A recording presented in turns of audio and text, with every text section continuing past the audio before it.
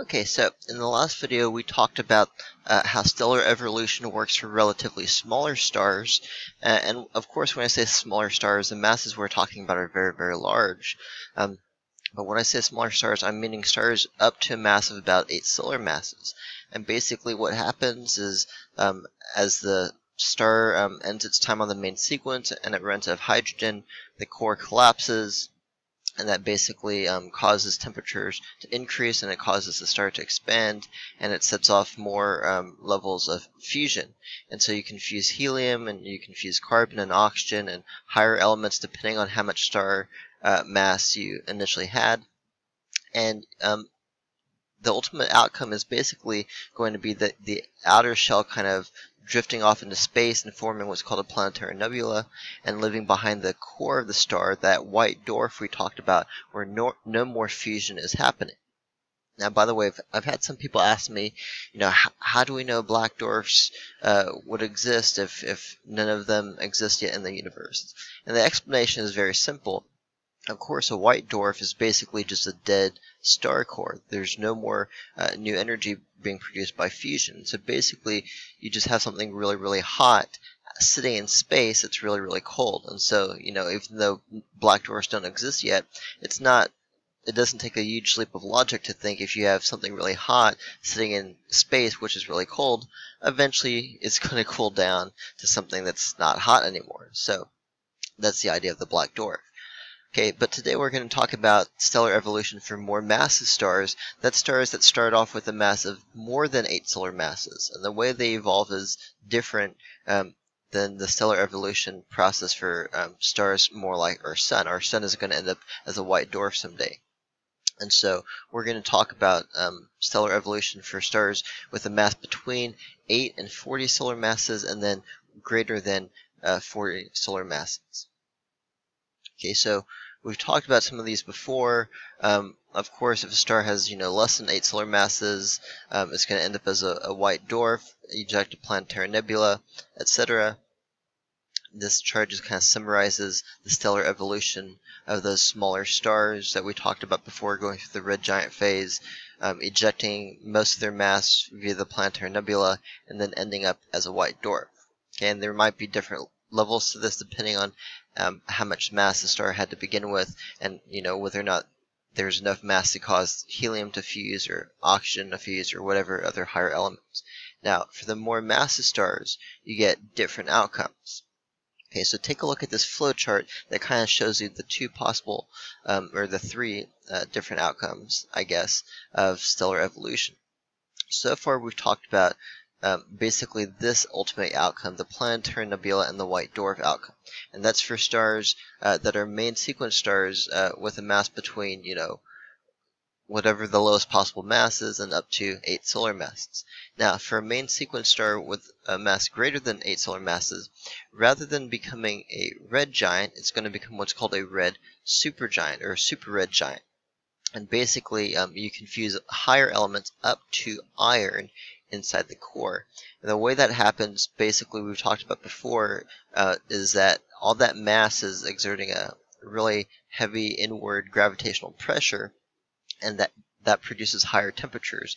And with enough mass, you get high enough temperatures to cause fusion all the way up to iron. Now, you can't go past iron because if you think back to the binding energy per nucleon graph that we learned about in IB Physics 1, we know that iron is one of the most stable elements that exists. And so you can't really fuse anything past iron, at least not in the core of a star.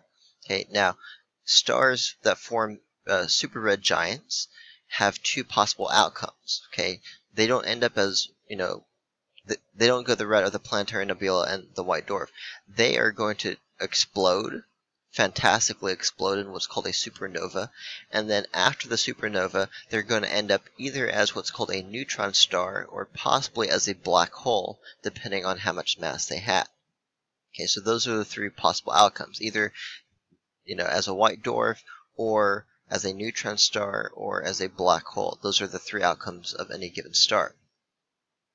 Now, first of all, let's talk about the fact that there is actually a limit to how big a white dwarf can be. And there's something called electron degeneracy that we're not going to talk about. It's a quantum mechanics thing that we're not going to get into. You don't need to know exactly how that works. But basically, electron degeneracy has to do with how closely can you pack electrons together. Because there's a point where you can't pack electrons together anymore, and they're, if you try to push them too close together, they're going to push back. And so basically, that's going to put a limit on how big a white dwarf can be.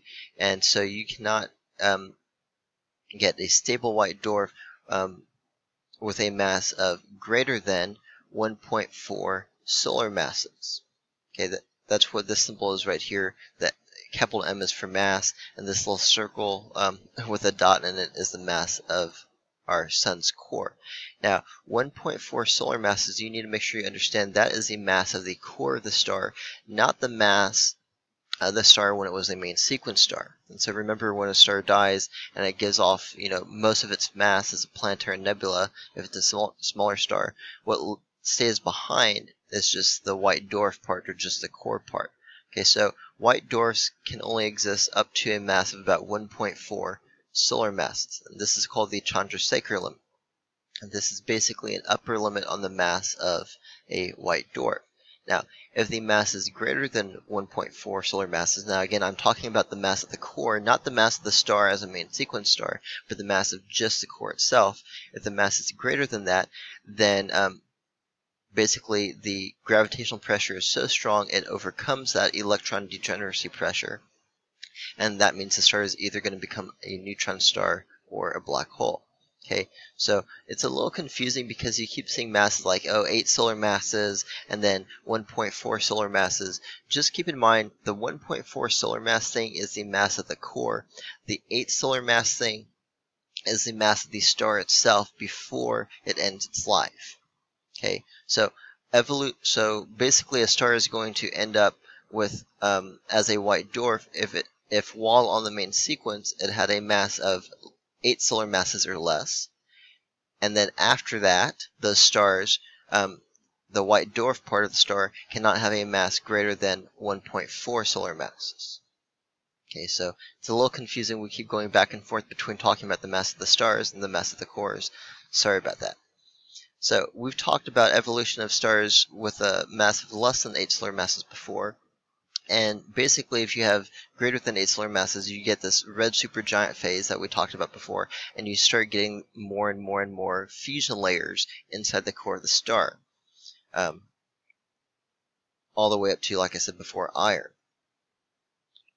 Now, eventually what's going to happen is, the core is going to become iron in the red supergiants, and all the fusion is going to stop, and then when fusion stops, because you can't fuse past iron, then the core is going to start to collapse under the weight of gravity, because remember, normally a star is in that delicate equilibrium between gravitational pressure inward and the radiation pressure outward, and when you get to iron, you can't fuse anything past iron, and so fusion is just going to stop inside the core. Okay, so the core is going to collapse under gravitational pressure, and when that happens, you're going to get a really big explosion. Okay, these are just some pictures to show you the relative size of supergiants. Our sun is this small dot over here, and then these are just some, supergiants that we know about. And that's just showing the different layers inside a supergiant. Okay, so when the core collapses, you get a super big explosion, because all this mass is traveling inward very, very quickly under the weight of immense gravitational pressure, and fusion is stopped because, again, you can't fuse anything past iron in the core of a star, and so gravity wins. And so gravity pulls all this mass together, you get immense temperatures, and basically what happens is the core collapses, and then kind of the outer material bounces off, and you get this huge explosion. This is what's called a supernova. And I will show you a kind of like a 3D animation of a supernova. It's a very violent explosion. This is not like the planetary nebula thing where, it just kind of puffs off into space, leaving behind a white dwarf. This is much more quick and violent. Something like this.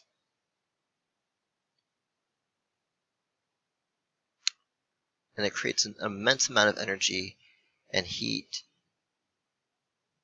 and it happens very, very quickly relative to the life of a star. And afterwards, the remnants are so bright that if they're close enough, we can even see them from the Earth. And so it's been a couple hundred years, but in the past, there's been times when a star close to us went supernova, and we were able to actually see the remnants for weeks afterwards because these things are very, very, very bright and hot and luminous. These are just some pictures of supernova. Okay, so the inner core, goes supernova, giant explosion, an enormous amount of energy is released, the vast majority of its mass. And by the way, if you want to know how do we get elements higher than iron on the periodic table if they can't be created by fusion, this is basically how it happens. The energy released in the supernova is enough to fuse higher elements past iron on the periodic table. Okay, so those are where the most heaviest elements in the universe come from. And you can read what it says on these slides. I'm just kind of trying to go through quickly.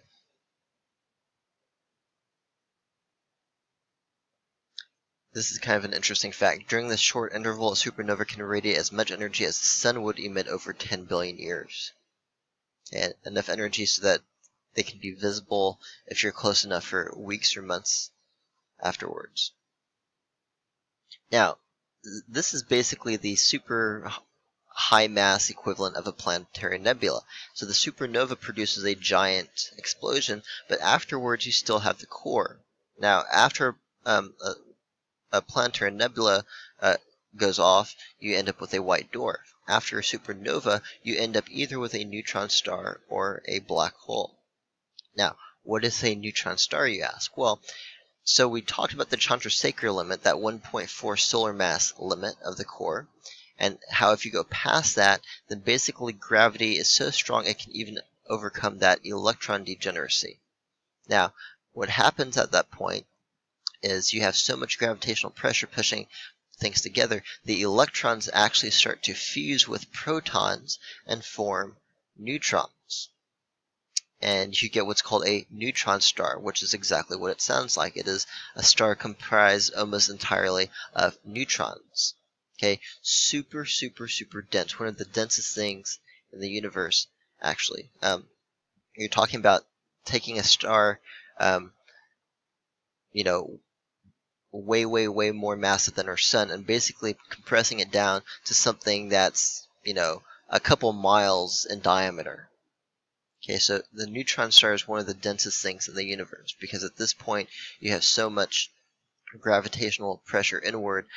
Like I said, the electrons fuse with the protons to become neutrons. Now, there's a limit to how close neutrons can get to each other, and that leads to something called neutron degeneracy, which is basically like electron degeneracy for neutrons. And so as you try to push neutrons closer and closer together, they also resist that. And so that puts some type of limit on how big a neutron star can be. Because if you get enough mass, theoretically, then you can even overcome that neutron degeneracy and get something different. And so we have something called the Oppenheimer-Volkoff limit, which is 3 solar masses. And so as long as the mass of the core does not get above 3 solar masses, then the neutron degeneracy stops any further compression.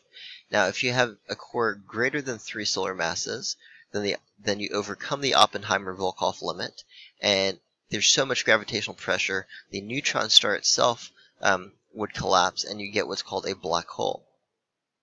Okay, now I know there's a lot of limits here, but basically the 2 limits you need to know about are the Chandrasekhar limit, which is the upper limit on the white dwarf, the Oppenheimer-Volkoff limit, which is the upper limit on a neutron star, and if you go past the Oppenheimer-Volkoff limit, which is 3 solar masses, then you end up with a black hole.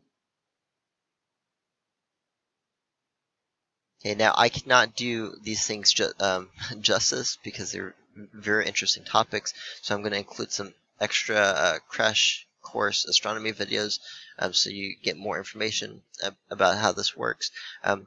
But the last thing we're going to talk about is a black hole. And basically, a black hole is formed when you have so much gravitational pressure that even though you have neutron degeneracy trying to stop the neutron star from collapsing either further, and remember, neutron stars are super, super, super dense to begin with.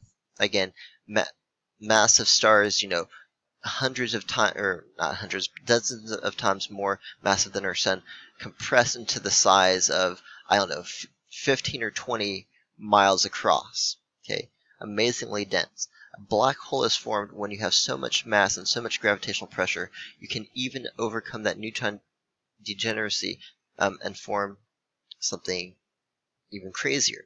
Okay, so a black hole is basically a collapsed core of a massive star, which has so much mass, the gravitational field is so strong that once you get close enough, once you get past what's called the event horizon, nothing can escape that gravitational field, not even light. And that's why they're called black holes, because, again, if you get inside that event horizon, which is basically like a kind of boundary or a border around the black hole, once you get inside of there, nothing can come out because gravity is so strong that even light does not have enough speed to escape, and because there's nothing faster than light in the universe, that's basically the same as saying nothing can escape. And I would love to talk more about black holes because they're very, very interesting things, but unfortunately we just don't have enough time. Okay, so we're going to have to end it there just to show you, this is just kind of like a diagram showing you the different routes a star can take as far as its stellar evolution goes.